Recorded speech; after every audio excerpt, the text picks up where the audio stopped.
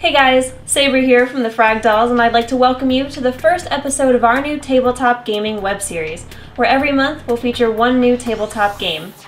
For the first episode, I wanted to showcase a game that's actually based on a very popular video game, where the third installment just came out a couple weeks ago. So without further ado, let's check the stats on the Gears of War board game.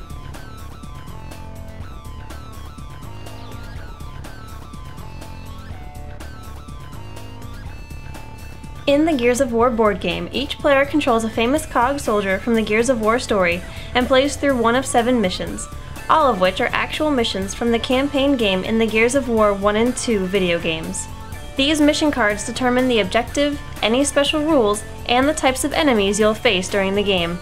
And in true Gears of War fashion, each player can only hold up to 4 weapons, 3 guns, and 1 type of grenade.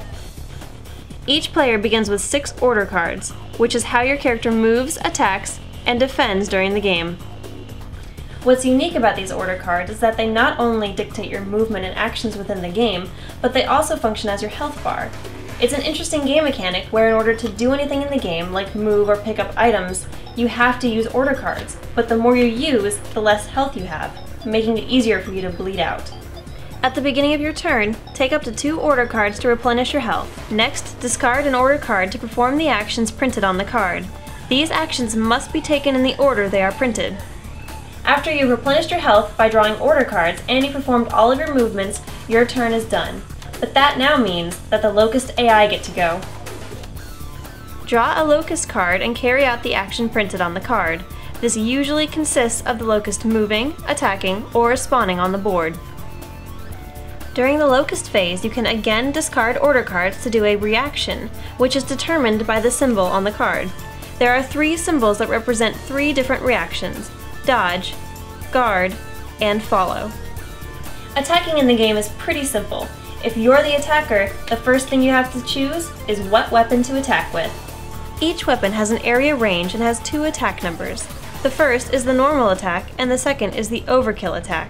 Normal attack value requires no ammo, but gives you fewer dice to use during the attack.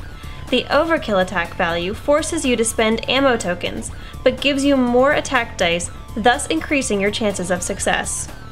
The attack and defense dice are unique in that they are 6-sided dice, but instead of numbers, they have blank sides, 1 hit sides, 2 hit sides, and an omen side. If you roll an omen, then look at the bottom of your weapon card to perform the special action. Similarly, the defense dice have blank sides, 1 wound defenses, and 2 wound defenses. So what makes this game so cool? There are 4 things that I picked out from this game. The first is that you and your friends can all play co-op. In fact, the entire game is co-op. So all you have to do is grab your friends, choose a cog soldier, and go kick some Locust butt. The second thing is that this game allows for your friends to jump in and jump out at any time. So you can have people join in, but the enemy actually levels up with you, giving them more turns as you add more people into your team. The third thing is the use of cover, where just like in the video game, both cog soldiers and the Locusts can take cover for an added defense bonus. The fourth thing is using your order cards as your health points.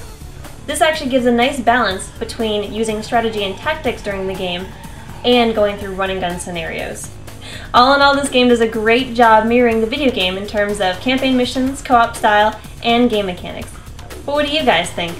Leave us a comment and let us know. A big shout out goes to Epic Games and Fantasy Flight for developing the board game.